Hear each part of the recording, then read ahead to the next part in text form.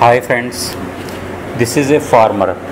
He was giving the fertilizer to his crop, and while doing so, while he was collecting the fertilizer from the bag which was hanged on his left shoulder, what he was doing that his hand was constantly rubbed on the plastic of the bag.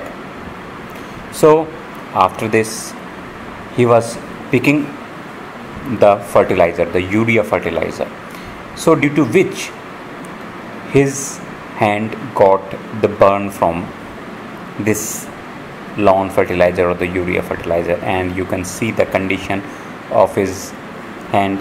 How does this burn look like?